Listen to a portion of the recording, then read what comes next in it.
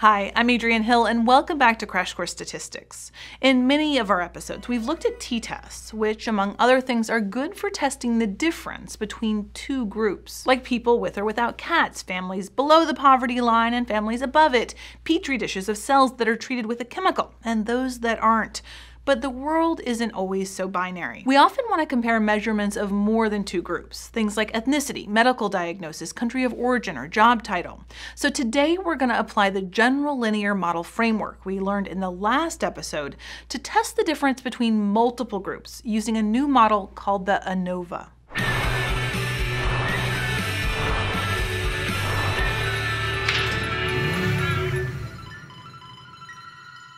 The GLM framework takes all the information that our data contain and partitions it into two piles. Information that can be explained by a model that represents the way we think things work, and error, which is the amount of information that our model fails to explain. So let's apply that to a new model, the ANOVA. ANOVA is an acronym for Analysis of Variance. It's actually really similar to regression, except we're using a categorical variable to predict a continuous one, like using a soccer player's position to predict the number of yards he runs in a game, or using highest completed degree to predict a person's salary.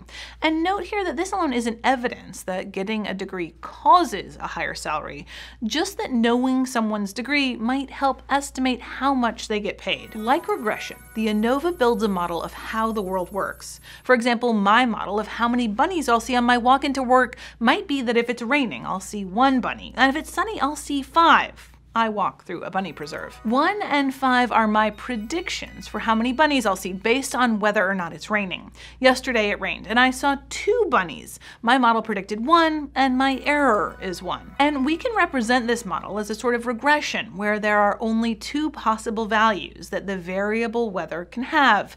0 if it rains or 1 if it doesn't. In this case, expected number of bunnies on a rainy day is 1, and beta is the difference between the two means. 5 minus 1 is 4, which means our ANOVA model looks like this. In a regression, we did a statistical test of the slope, and that's what the simple ANOVA is doing too. Since we assigned rainy days to be coded as 0 and sunny days as 1, the change in the x direction is just 1 minus 0. So the slope of this line is the difference between mean bunny counts on sunny days, 5, minus mean bunny counts on rainy days, 1. The difference of 4 is the change in the y direction. We test this difference in the same way we tested the regression slope, and the slope tells us the difference between the means of the two groups. Usually we'll like to think of the slope as a difference between two group means, but knowing that our model treats it like a slope helps us understand how ANOVAs relate to regression. In a regression, the slope tells you how much an increase in 1 unit of x affects y. Like, for example, how much an increase of 1 year increases shoe size in kids. An ANOVA actually does the same thing. It looks at how much an increase from 0, rainy days, to 1, non-rainy days, affects the number of bunnies you'd see. Now to another example. Let's look at the ratings of various chocolate bars based on the type of cocoa bean used. We'll use a dataset you can find at Kaggle.com, courtesy of Brady Berlinski. Our 3 groups are chocolate bars made with Criollo beans, Forastero beans, or Trinitario beans. Chocolate making is complex, so we took a small sample of bars that only contained 1 of these 3 beans. And the chocolate taster used a scale, with 5 as the highest score, transcending beyond the ordinary limits. 1 was mostly unpalatable. But is there really mostly unpalatable chocolate out there? We want to know if the type of beans affects our taster's ratings. To find out, we need the ANOVA model. Like regression, we can calculate a sums of squares total by adding up the squared differences between each chocolate rating and the overall mean chocolate rating. This gives us our sums of squares total, or SST. If that sounds like how we calculated variance, that's because it is. SST is just n times variance. The sum represents the total amount of variation, or information in the data. Now we need to partition this variation. When we previously used a simple linear regression model, we partitioned this variation into 2 parts, sums of squares for regression and sums of squares for error. And the ANOVA does the same thing. The first step is to figure out how much of the variation is explained by our model. In an ANOVA, what we're using here, our best guess of a chocolate bar's rating, is its group mean. For bars made with Criollo beans, 3.1, Forastero beans, 3.25, 3.15, and Trinitario beans 3.27. So we sum up the squared distances between each point and its group mean.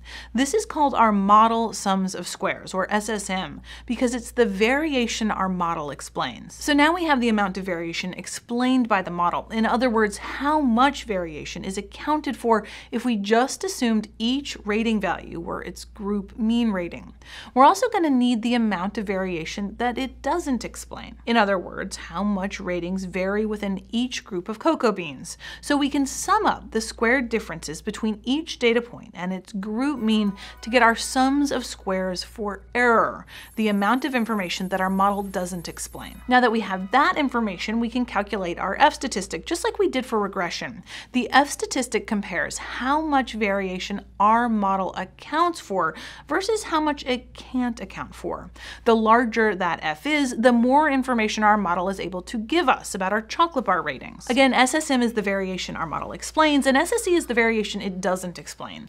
We want to compare the two, but we also need to account for the amount of independent information that each one uses. So we divide each sums of squares by its degrees of freedom. Our ANOVA model has 2 degrees of freedom. In general, the formula for degrees of freedom for categorical variables like cocoa bean types in an ANOVA is k-1, where k is a number of groups. In our case, we have 3 groups. Our sums of squares for error has 787 degrees of freedom because we originally had 790 data points, but we calculated 3 means.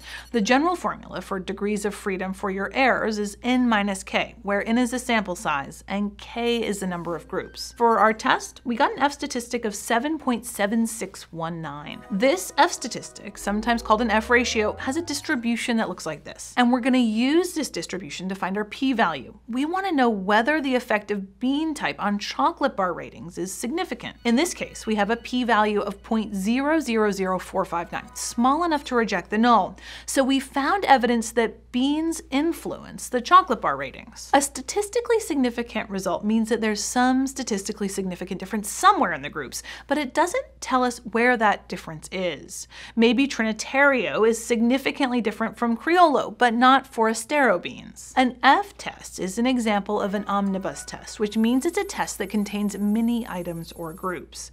When we get a significant F statistic, it means that there's some statistically significant difference somewhere between the groups, but we still have to look for it. It's kind of like walking into your kitchen and smelling something really stinky. You know there's something gross, but you have to do more work to find out exactly what's rotting. We already have tools to do this, in statistics at least, because you can follow up a significant F test in an ANOVA with multiple T tests, one for every unique pair of categories your variable had. We had 3, which means we only need to do 3 T tests in order to find the statistically significant difference or differences. To conduct these T tests, we just take the data in the 2 categories for that T test and calculate the T statistic and p-value. For our first T test, we just look at the bars with Trinitario and Criollo beans. First, we follow our test statistic general formula. We take the difference between the mean rating of chocolates made with Trinitario and Criollo beans and divide by the standard error. And once we do this for all 3 comparisons, we can see where our statistically significant differences are. It looks from our graph like ratings of chocolate bars made with Criollo beans are different in a statistically significant way than those made with Trinitario or Forastero beans. And our graph and group mean show that Criollo bars have a slightly lower mean rating, but bars made with Trinitario beans are not statistically significantly different than those made with Forastero beans. So our ANOVA F test told us that there were some differences, and our follow-up T test told us where they were. And this is interesting. Criollo beans are generally considered a delicacy and of much higher quality than Forastero, and Trinitario are a hybrid of the 2. But we found in this data set that Criollo bars had statistically significantly lower ratings. This might be because we excluded bars with combinations of our 3 bean types, or because the rater has a different preference, or even be caused by some other unknown factor that our model doesn't include, like who made the chocolate or the country of origin of the beans. We can also use ANOVAs for more than 3 groups. For example, the ANOVA was first created by the statistician R.A. Fisher when he was on a potato farm looking at studies of fertilizer. In one of the first experiments he described, he looked at 12 different species of potato and the effect of various fertilizers. Let's look at a really simple version of Fisher's potato study. Here we have 12 different varieties of potatoes. We'll represent each of them with a letter A through L. There are 21 of each of the potato plants for a total of 252 potato plants. We give our future French fries about a season to grow, then dig them up and weigh each one. This graph shows the potato weights that we recorded, as well as the total mean potato weight and each group mean potato weight. Using these numbers, we can calculate our total sums of squares, model sums of squares, and sums of squares error. We're going to let a computer do that for us this time. And our computer spit out this: the degrees of freedom, sums of squares, mean squares, F statistic, and p-value. This is called an ANOVA table, and it organizes all the information our ANOVA models give us. Here we can see that our model had an F statistic, or F value, of around 3, and a p-value of 0.000829. So we reject the null hypothesis. We found evidence that the potato varieties don't all have the same mean weight. But since this was an omnibus test, our statistically significant F test just means that there is some statistically significant difference somewhere in those 12 potato varieties. We don't know where it is. In that way, ANOVAs can be thought of as a first step. We do an overall test that tells us whether there's a needle in our haystack.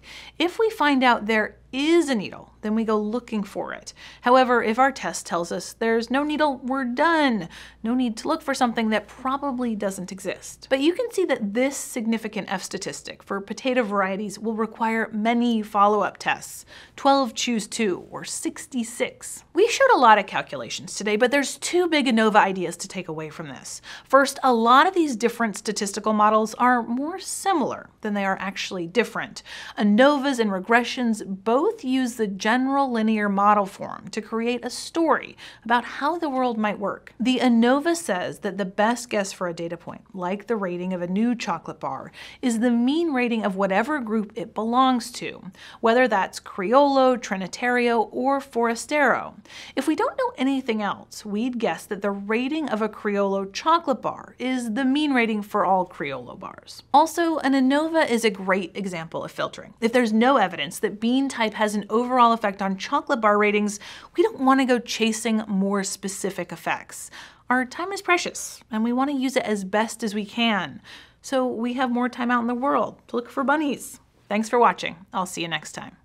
Crash Course Statistics is filmed in the Chad and Stacy Immigholt studio in Indianapolis, Indiana, and it's made with the help of all these nice people. Our animation team is Thought Cafe. If you'd like to keep Crash Course free for everyone forever, you can support the series at Patreon, a crowdfunding platform that allows you to support the content you love. Thank you to all our patrons for your continued support. Crash Course is a production of Complexly. If you like content designed to get you thinking, check out some of our other channels at complexly.com.